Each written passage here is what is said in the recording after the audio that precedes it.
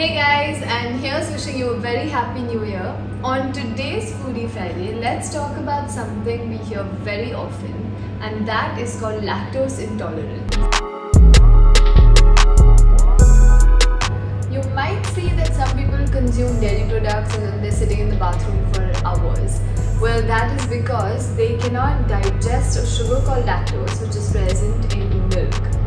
Now, it also happens when their small intestine is unable to produce an enzyme called lactase, which is what digests the lactose. Now, this is uncommon in children and babies, but it starts to show up in adulthood. Some common symptoms are nausea, diarrhea, constipation, gas, bloating, and acidity, and even sometimes acne.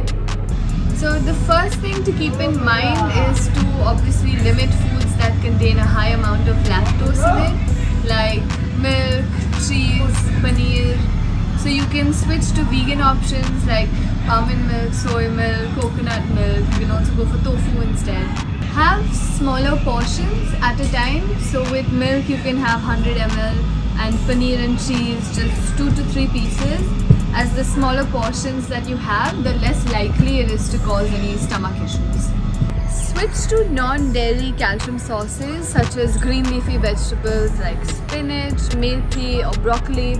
You also have sauces like ragi, sesame seeds and nachni, which are very high in calcium and do not contain lactose in it. Also, make sure that you're getting enough vitamin D so that the calcium is absorbed by the body.